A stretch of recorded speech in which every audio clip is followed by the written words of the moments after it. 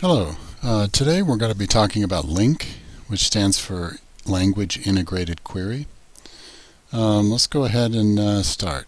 So the first thing we're going to do is create an array of strings. String, and we'll just call this names. Oh wait, a string array. Names equals, let's go ahead and add some names in. So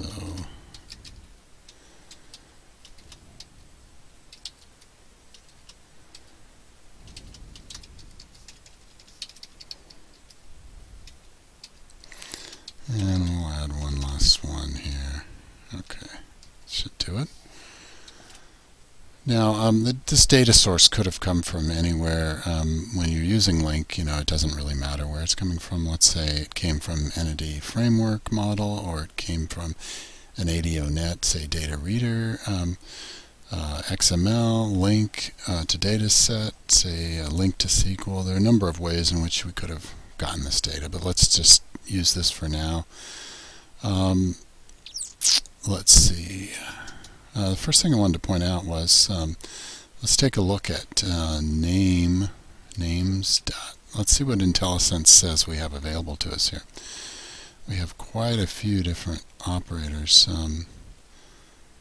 There's a lot here, and many of these are being added by the using system.LINQ statement here. This namespace is adding in a lot of these, and I can show you. Let's go ahead and comment that out. And we'll take a look, and you'll see that there are only a few now available to us. Let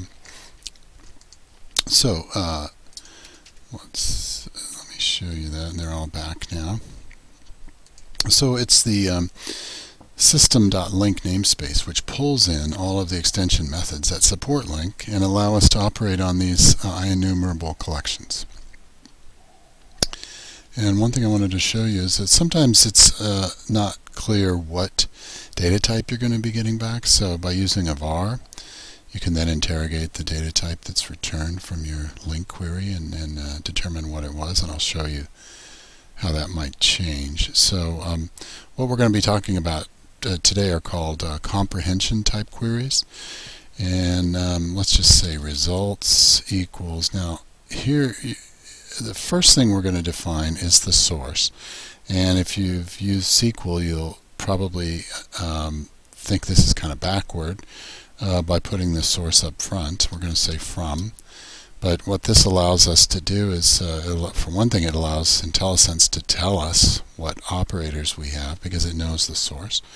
So from, now, once we choose from, then we're going to choose a variable name. This can be any name. We'll just call it name in this case. Name in names. Okay. And then we're going to just go ahead and do an order by name. And then our select comes at the end. And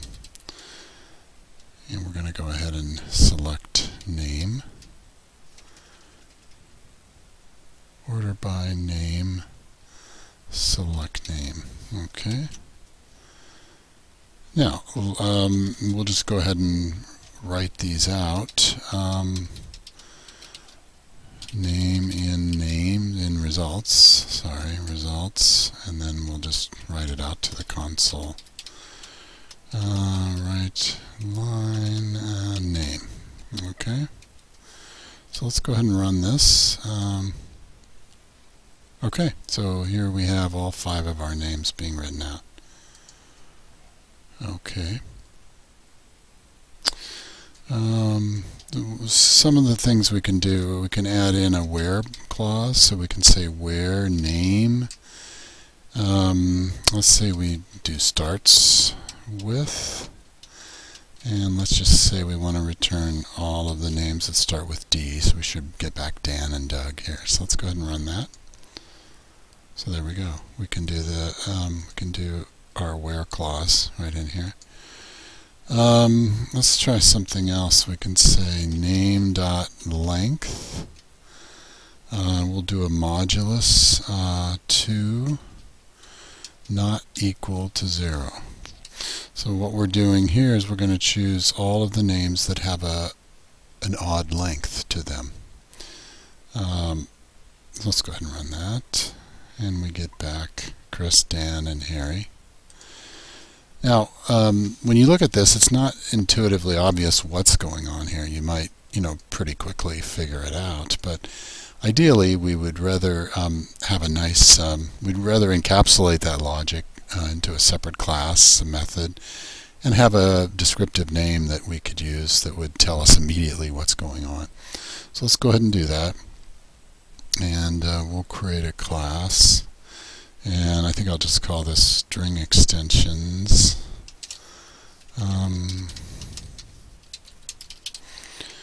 Okay, and let's add that.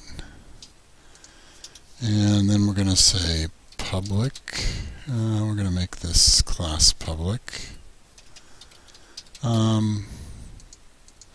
Public and static.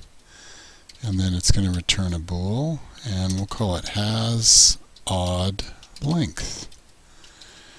And we'll pass in a string, and we'll call it source. And then we'll simply return source.length. We'll do modulus again. 2 is not equal to 0. Return that. Okay. So now we've got our has, so we can simplify this by saying system extension, string extensions. Okay, we've got that, and it knows about the method has odd length, and we pass name. So this will work. Go ahead and run it to make sure. Yeah, and it works. We have our 3 odd length names. But it's not ideal. It's a little verbose. We've had to use this name of this extension class. Ideally, we'd like to actually add this as a method, has odd length, to the string class. But as you know, system classes like string are sealed, and so let's talk about a way in which we could do that, though. This is called extension methods, and what we'll do is we'll go back to our extension, to our string extensions here, and we'll simply add the keyword this.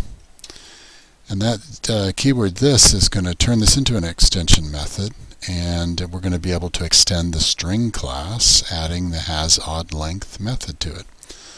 So this is a really powerful new feature. Let's see. Let's go back and change this now. So we can simply say name dot, and you'll see IntelliSense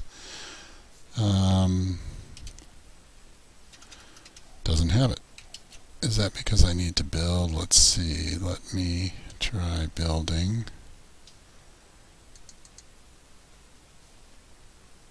Oh, okay. I need to make it a static class. My fault there. Static, okay. There we go. Now we should be all set. So now let's say name dot has, there we go, has odd length. So this is much better. Oops, we don't want the semicolon. We'll go ahead and run it, and returns the same query set, result set. So that's extension method. That's an extension method. What else? Another thing we can do here is we don't necessarily have to do the where right there. We can go ahead and further operate on this. Let's see. We want to say results equals results dot, and where. We can add our where in here, and we can say, and then here's where we can have our has odd length. And one issue we have here is that this is going to return a non-ordered list, and we've already established results as an ordered list. So what we're going to have to do to fix that is we're going to have to order by, let's just throw this in, and we'll say names. Yeah, so let's go ahead and run that, and we'll essentially be ordering by the odd length names. So that's another thing we can do. Now I want to show you one last thing before we end here. I want to show the deferred execution. Let's go ahead and break right here and run this. Okay, now I'm going to step through this. You'll see it goes to results, it goes to in, and so what I want to show is that this query is not actually run until we need data. When I hit enter here, it'll run the LINQ query. You'll see it'll jump up and run the LINQ query. This is called deferred execution. See there, we're now up in the LINQ query, also known as lazy loading. So it doesn't run the query until it actually needs the data. And so there we're going through.